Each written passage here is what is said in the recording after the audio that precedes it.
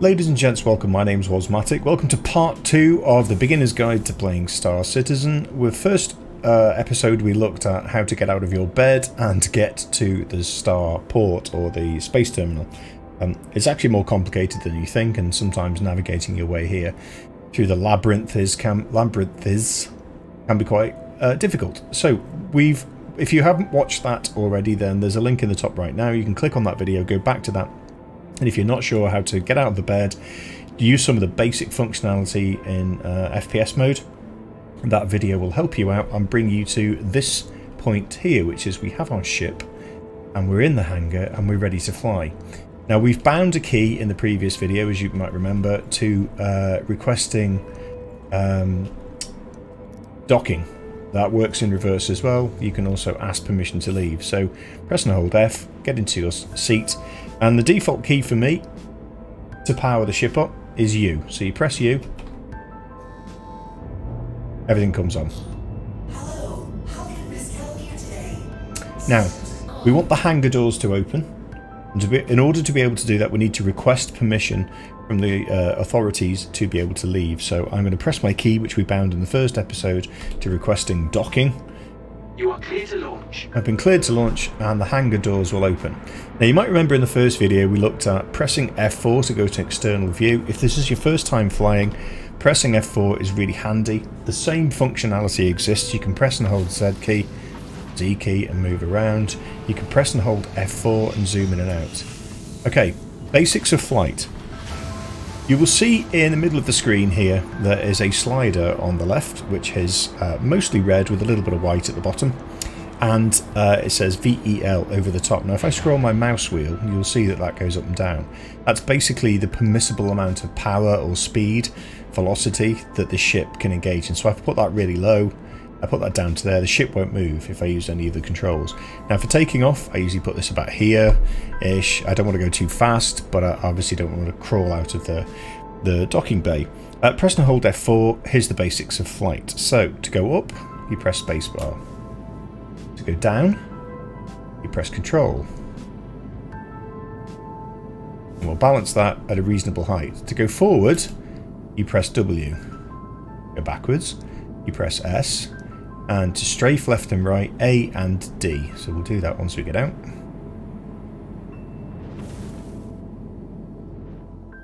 There we go. It's a shame we're in the dark, but never mind. So if I want to strafe now, I can press D. Go right, strafe A. And also we've got a roll function, so Q and E act as the rolls. This is assuming you're not using joysticks. There we go. So we're out of the hangar, but we still have our landing gear down. So to get rid of that, I'm going to press N. And it's done. So now we want to fly, and we're going to fly to Port Tressler, which is above the planet. Port Tressler is basically my home. I tend to live mostly in space stations because they're easier to navigate in and out of. There's no long tram ride to get to your ships, and once you're in space there's no exiting atmosphere. So if you start on Orison, for example, I don't envy you because that has a huge atmosphere. It can take 5 or 6 minutes to get into space. So we've previously moved the mouse scroll on the speed bar on the left, or power bar, however you want to call it. I'm going to put that up to maximum. Now there's two ways we can do this. We can press W, just fly, like that. But as soon as I take my finger off W, ship's going to stop again. Okay, so the game gives you some functionality called cruise control, which is essentially it will go at the fastest speed possible that you set. So I've set it to the maximum there. You can see that little block is up to the maximum. So if you press C, it's now in cruise control, and I can go hands off the keyboard and I'll just fly. Now what I tend to do when I'm taking off is, because the scenery is just so stunning, I'll press the Z key or Z key depending on where you're from, and just have a look around at how wonderful these locations are.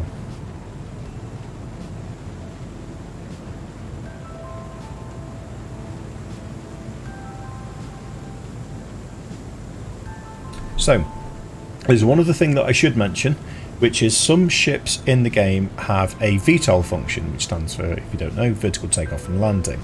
Now the VTOL function is easily toggleable, so you toggle it on by pressing K. So if you find yourself coming out of the hangar and your ship doesn't really want to go very fast, you can go to the external view, and so for example if you're flying a Cutlass or a Constellation, they have a VTOL function, so you will see on the Constellation for example there will be some flaps that open and there's some VTOL engines that will appear. Likewise for the Cutlass you will see the rear engines swivel and point downwards to let you know that you're in VTOL mode. You can toggle that on and off by pressing K. Now what we're going to do is a very short flight.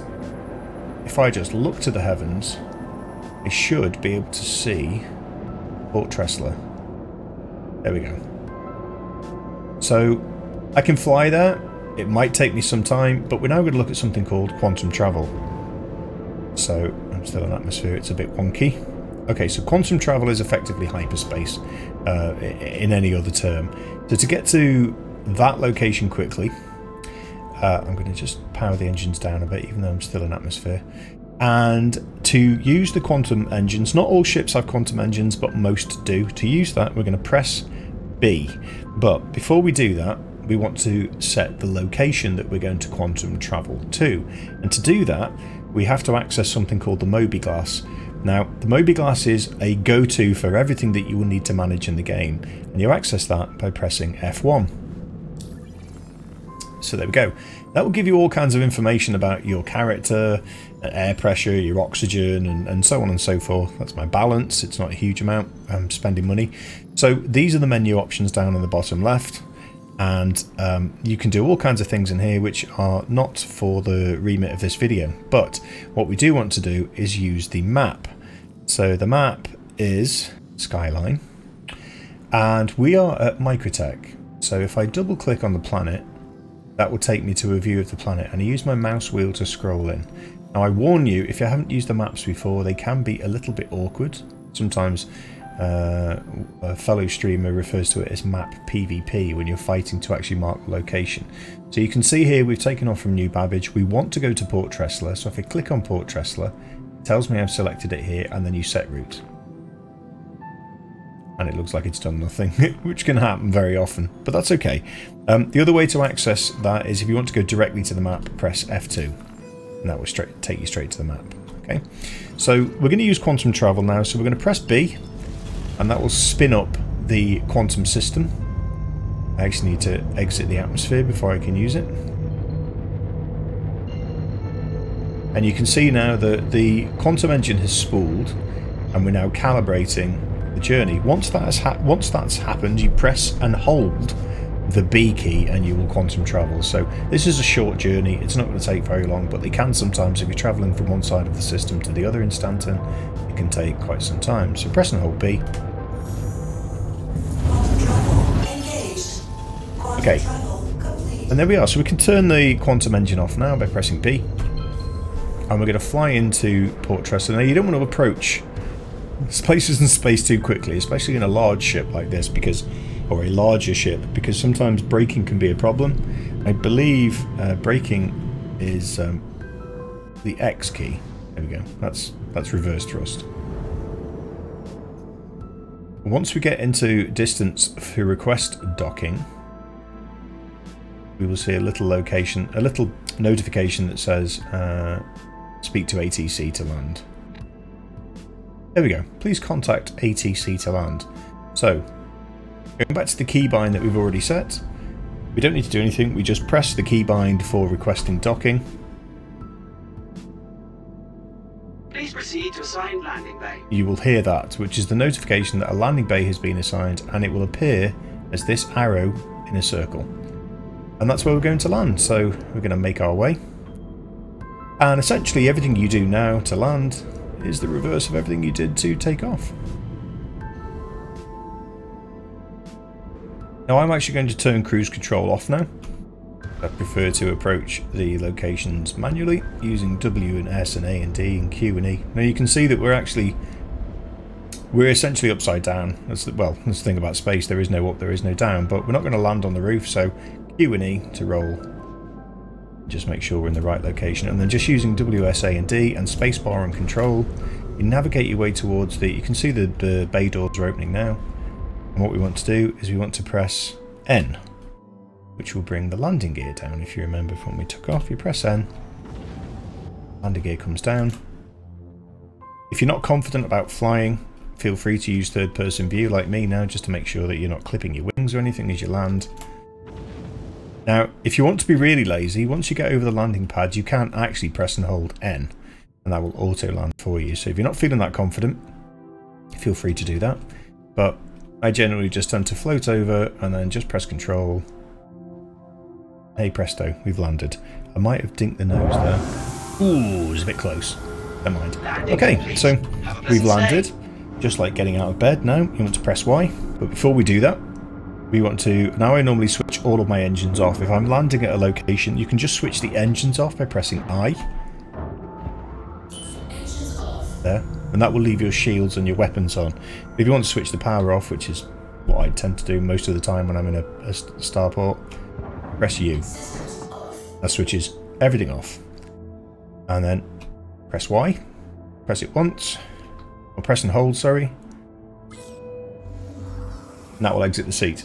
If you have any problems exiting the seat, because it can be a bit glitchy at times, just use the menu, press and hold F and look around, and you might see an option to get up. And then again, using the F context menu, exit your ship. And that, ladies and gentlemen, is as simple as it gets in terms of getting into your ship, taking off, and landing at another location. Once you have exited your ship and made your way to the starport through the lift, you've come to the lobby. This is someone what they want, but you've made your way to the lobby. It's always advisable to go to the fleet manager screen here, press and hold F. Welcome to the ASOP vehicle retrieval system. And then what you want to do, if you're staying here for any length of time or you're changing ship, is store your ship. Goodbye. And there you go. It's transferring to storage. And now it's in storage. Okay, there you go. That's always advisable. If you're not staying here for long, then it's fine to just leave it on the pad.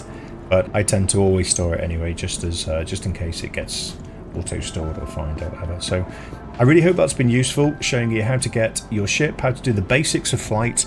Nothing advanced there, like decoupling or anything like that. It's just to get you started flying around in the game.